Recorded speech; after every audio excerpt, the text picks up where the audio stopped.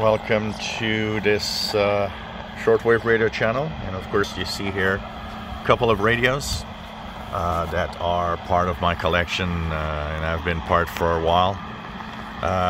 So we have here the Tecsun PL-680, good old veteran radio that I've had for many years, and this of course is a newer Tecsun PL-330.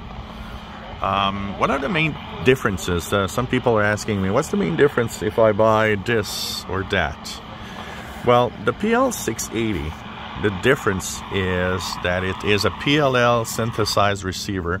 It's not DSP at its base, so it tunes like a regular analog radio. It doesn't have any muting or chuffing when you actually tune around, so there's not an annoyance there about that.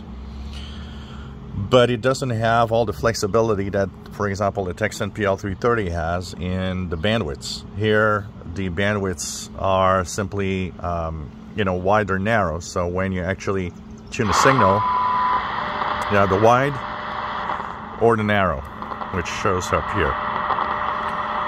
And that's it. So it's two settings only. When you have a Tecsun PL-330, because it's DSP based, that chip gives more flexibility. So the AM bandwidth actually goes from 5.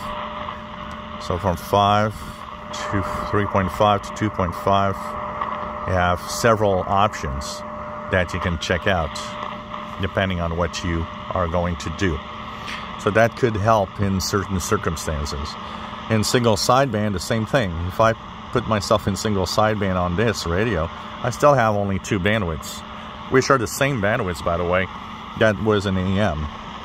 If I put myself in single sideband on this radio, now the bandwidths are from 0.5 to 1.2, 2.2, 3, and 4.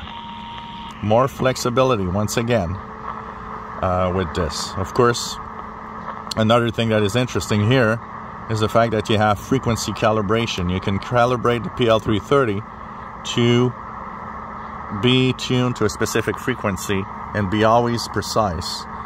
Now, some versions of the 680 that are more modern have calibration feature, but the older original ones do not.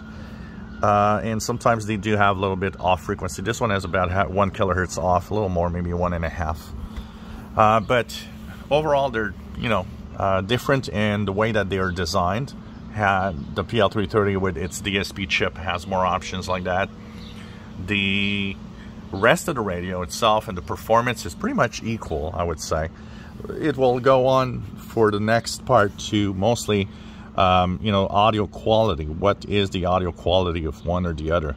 And we're going to dabble that in a couple of signals. We're going to tune signals on this PL-680 and the Tecsun PL-330 today and compare those signals to give you guys an idea a little bit more about the audio quality, both on AM shortwave signals and single sideband.